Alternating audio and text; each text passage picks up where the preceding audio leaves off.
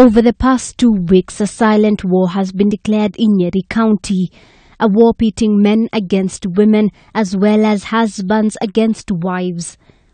At least 2 women in the central Kenyan county last week chopped off the genital organs of their men, causing a stir across the country. Ni nani atawaoa wasichana wa Nyeri? Mimi naona pengine ni roho baya iko hapa. And now an enterprising businessman in Nairobi's Koinange Street has seemingly come up with an ingenious way of ensuring men keep their genitals safe in the event of a disagreement with their women. He has invented an anti-chopping gear, a metallic wear which prevents the genitals from any harm, but seemingly comfortable to sleep and sit in, a good option for the men in fear of an attack.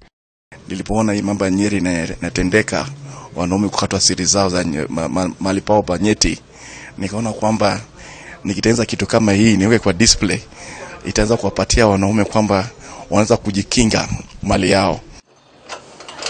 Bare Apio says demand for his gear is slowly picking up. Na watu wamependelea sana. Hata nimepata order nyingi sana, wanaume wanataka kununua kitu kama hii ili waitumie nyumbani kwao. Curious shoppers have been flocking Apio's shop to catch a glimpse of the intriguing invention. But what exactly do they think about the gear? Nikiona hii nafikiria to the dangerous women of Nyeri. This is not a very bad idea.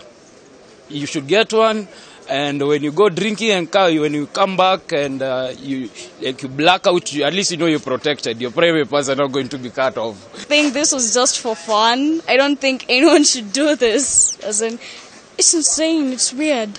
A customer seeking to purchase the gear has to place an order and have his measurements taken. The gadget should be worn on top of other clothing to make it a bit more comfortable.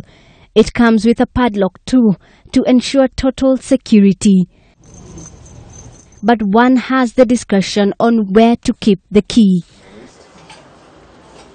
Apio is shocked by the attention created by his new innovation, with one piece going for 1,200 shillings.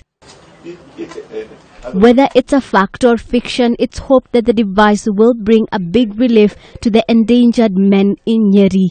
Abby Kahodhia, K24 Evening Edition.